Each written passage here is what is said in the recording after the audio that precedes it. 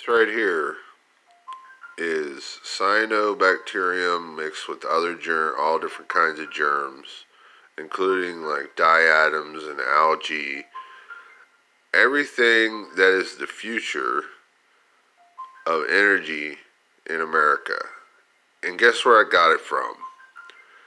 My very own tap water that I bathe and drink in, and it is very infectious, and it poisoned me several times.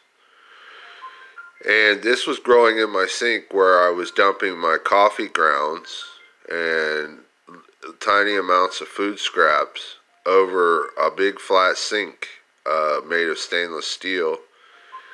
And for a couple of weeks, there would be a little bit of food in the bottom of the sink or some water, tiny amounts of water standing in it. And it would grow in a big thick sheet of brown cyanobacterium and algae and diatoms and whatever else. And this is what I collected. It grew in a sheet. And CDC warns about this being very infectious, and it definitely is. So, the water, tap water in Batesville, Indiana is very infectious. And this is the product. But I also collected a pure sample of water from the tap. And you can see here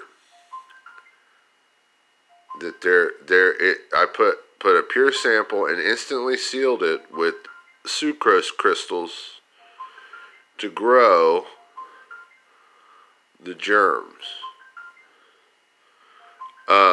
So the United States probably has infectious tap water, and it will eat your skin. It will infect you. It may even have botulism in it. But it's basically sewer water. At least it is here in Batesville. I don't know about the entire United States, but I'd say they probably use a similar process, which is usually a sand filter. And they try to apply chlorine to it to try to kill organisms, but I'm sorry, it doesn't work. The chlorine levels in water does not kill any of the germs, really. As you can see, these floaters in here are growing, and there was no floaters in this about 3 or 4 days ago, 5 days ago. So it's obviously growing. And it's probably not so much from air. It could be, but I highly doubt it, because within 1 or 2 days it started showing slime signs. And basically, the physical geometrical time frame that this is to the growing pattern is that the water is highly infectious. And the previous test tube that I showed you is a good reason why also. But the two pieces of evidence basically means that our water is infectious. So basically, we need to... our air is infectious too, by the way. Dust can, in fact, be a big problem in sampling and even your health. Bacteria and all sorts of germs can ride on dust particles. So that's another thing. Anything in the air, in the environment, or in the water, or in the food can potentially be a health hazard, or even cause death. Botulism, it may even have botulism in it. I think I may have been infected with also potentially botulism. But it's basically sewer water. It's not highly filtered water.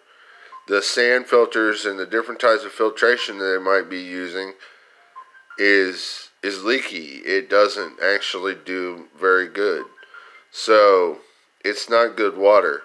But in the end,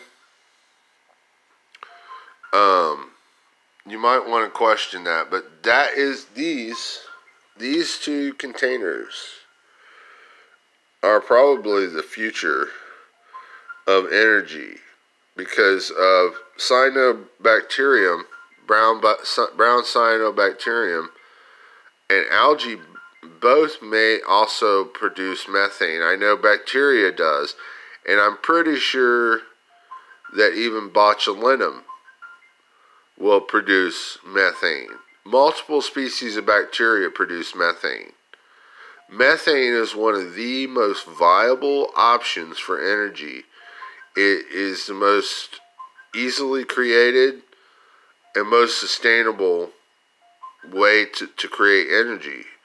It's almost necessary for every process that we live by, even though it's a greenhouse gas and that it produces carbon dioxide. That is actually probably worth it if we can use the methane to control the reabsorption of CO2 in the air, because we're also learning how to pull CO2 out of the environment.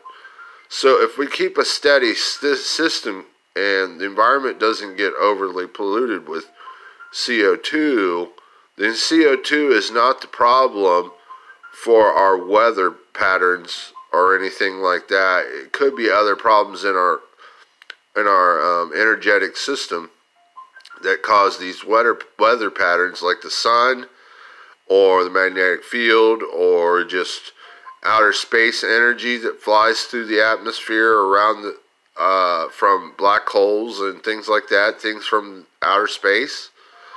So like basically, and also the sun can fluctuate, and there's just a lot that can happen, and temperature changes, just slight degree in change in temperature can really affect our world.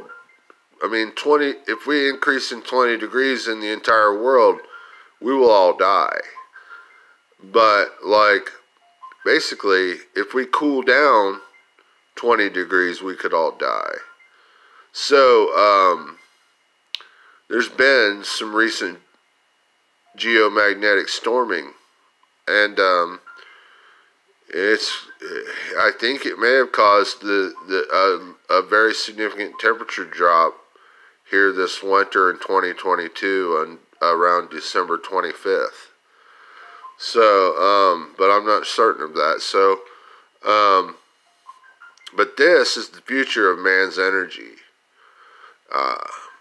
Any bacteria or germ that can, any biological creature that can create methane or hydrogen is a potential for fuel. There may be other fuels that you can produce as well.